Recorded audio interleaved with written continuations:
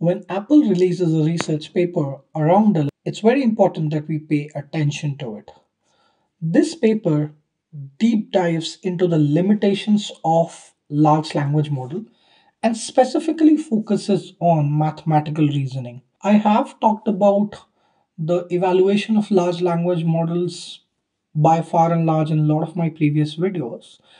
And I've also commented on the fact that the matrices that we use, for instance, the one that is used here, which is GSM8K, these are very, very basic benchmarks. GSM8K actually is elementary school mathematics, that too US specific. So it requires basic mathematics understanding and not very complex. Now, what this paper does is deep dives and highlights some key areas. So I'm going to scan through the paper, at least the key elements, and talk through it and share notes. So please stick around if you're interested in a deep conversation around understanding the limitations of mathematical reasoning in large language model. Essentially, the first part, abstract, is the most important here, and it very clearly calls out that the current GSM8K benchmark that is used to assess the mathematical reasoning of models is very, very great school. It's the performance of the LLMs on benchmark specifically has significantly increased.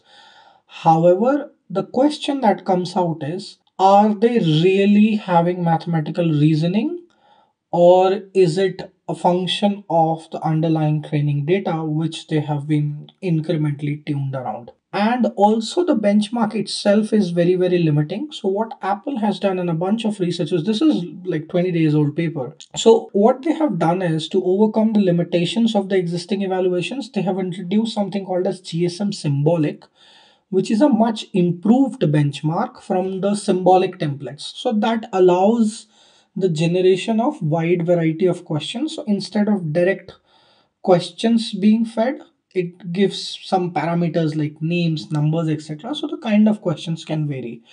This kind of gives more controlled evaluation techniques, as we will see, and it also gives you more reliable matrices to measure the overall reasoning of the model. Overall findings, which is I've highlighted in a different color in the LLMs exhibit noticeable variance when responding to different instantiations of the same question. This means that if you ask the same question differently, the answers or the responses vary. This should not happen because this is a mathematical question.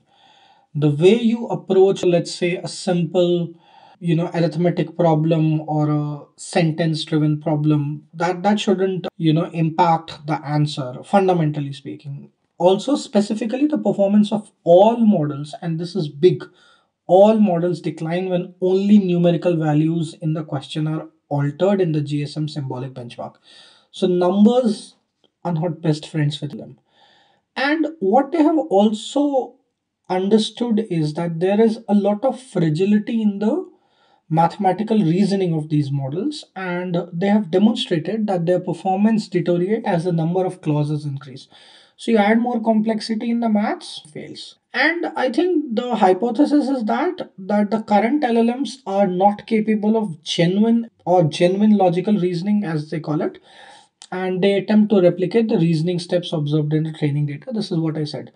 Now, can you solve these problems? Is this like a, okay, shut down LLM state? No. A lot of these can be solved by good prompting and good COT. Certain models have realized that, like O1 preview, and we'll see a lot of improvements in this space. This thought or this narrative applies to the mathematical reasoning parts of problems that are very, very mathematical or arithmetic in nature. So don't use LLMs to probably do your aggregate operations and things like that, is what this is essentially saying. But yeah, let's keep diving in.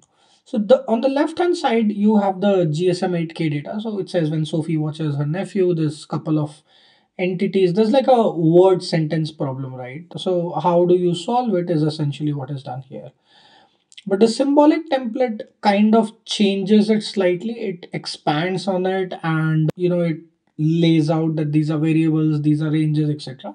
So it's much more controllable in the sense of you can look at different dimensions in the data in the sample itself, which is the GSM symbolic, and then you have created a template. So instead of Sophie, you have name that is getting repeated, and then you have total as parenthesis and things like that. So there's a question being asked and a lot of variables and conditions being generated. The answering approach also changes here, but that's absolutely cool. So that is what is GSM symbolic, fundamentally what they have talked about. And going forward, I'm just going to glance through and move forward to the key areas. Now, this is where what they have concluded is the performance of all of the state of the art models on GSM symbolic drops compared to GSM 8K, fundamentally pointing to the fact that there is some kuch in the whole benchmark itself. The benchmark itself is not good, which means that the evaluation technique that we were saying and these guys were publishing that okay, we have beaten that is kind of not good. They have given a comparison. The dip actually is most dominant in probably Mistral, and then Gemma, and then Gemma different variants, then all of that. And then finally GPT-4o is actually where the lowest is. So the percentage drop is the least in GPT-4o, which also proves another point that 4o series of models are good of the lot overall. They have done a lot of comparisons. Wouldn't get into all of the case scenarios here. But essentially, this opens up the question, right? How fragile is mathematical reasoning in large language model? It turns out it is very, very poor.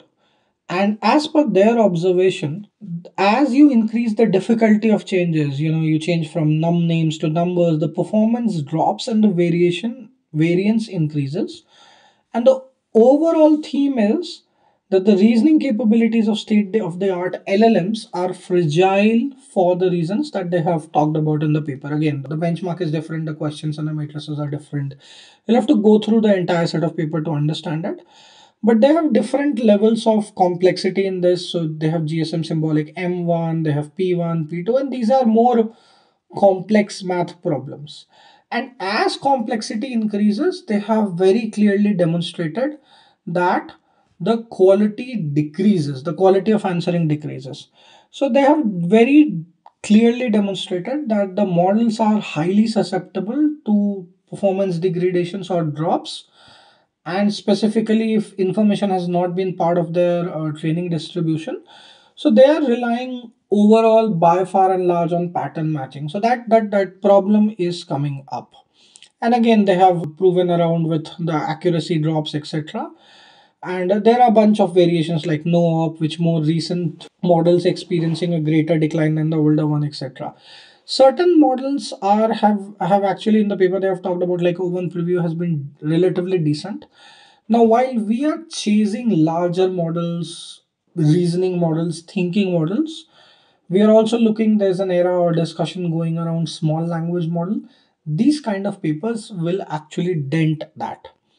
And finally, the conclusion is very, very clear that their extensive study clearly reveals that there is a significant performance degradation happening. A lot of variability is there, even if you ask the different instance of the same question, and they kind of challenge the whole benchmark itself, that is it good to rely on a single point matrix for these kind of works. The second is that there's a critical flaw in the ability to genuinely understand maths. Again, I don't know whether the understand part can be solved by feeding all the mathematics textbooks or not. But again, the argument can be these models are glorified pattern matching systems. As a lot of people seem to call it, there are two schools of thought. I'm not saying which one I follow. I'm just saying there are some people who believe that these LLMs can do a lot, and there are other people who are very clear about that they are great, but with limitations. And I think, personal opinion, I'm inclined towards that school. Can you solve a significantly large number of problems with this? Can you do research well? Can you do summarization well? Can you do unstructured data processing well? Can you have an interaction with people? Can you build data driven workflows? Yes to all. But should you rely on this to do complicated analytical queries? Probably not. Or at least there has to be a much more deeper prompting system in place, verification system in place, and whatnot. So that's the thought.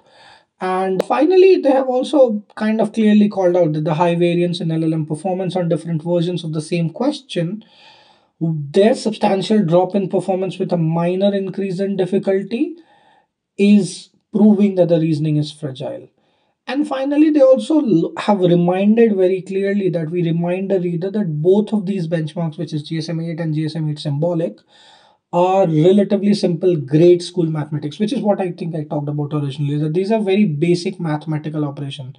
And if you're we are watching this video from India, you would know that kind of mathematics taught in India compared to what's taught outside is significantly different. The complexity is different. So these are like babies at solving math problems.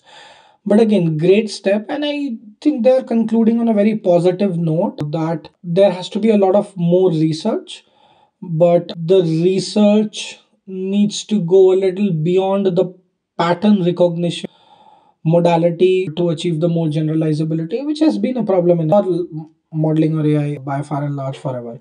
So yeah, that is the challenge that this field has to solve, and hopefully with newer modeling techniques, with newer, distillation techniques that are coming around, some of these problems could be solved. All right.